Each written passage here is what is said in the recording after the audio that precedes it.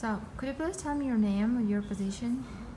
My name is Eleanor Rao, and I work as a supervisor in the Office of Admission and Career Service.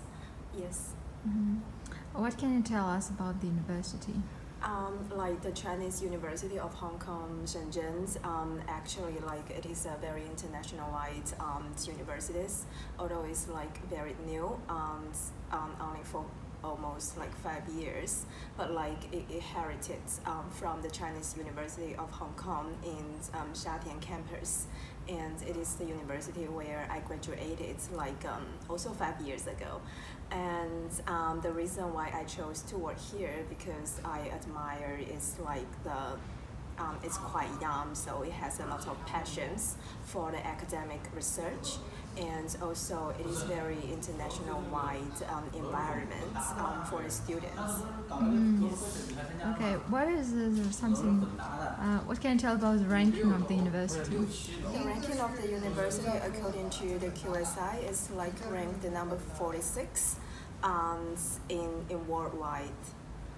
Yes. What about teaching? Yeah, I forgot to say like all the students who will hold a degree of like top 50 universities in the world. And the teaching, our faculties is also very internationalized.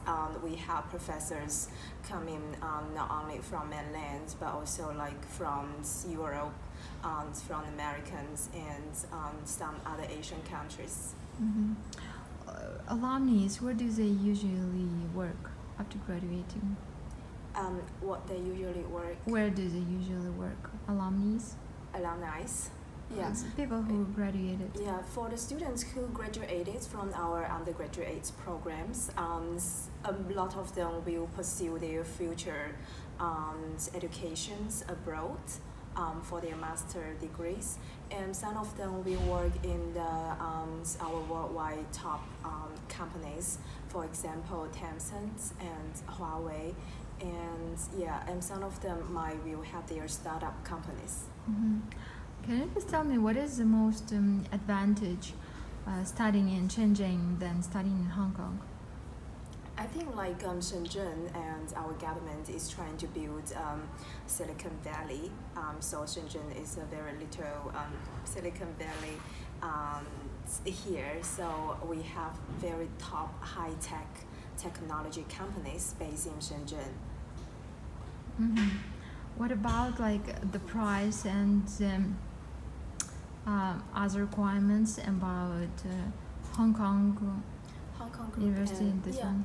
I think like one of the benefits or we can say advantage to study and live in Shenzhen because like it's easier comparing to Hong Kong because like for our living it's very convenient and the price is like much lower comparing to Hong Kong.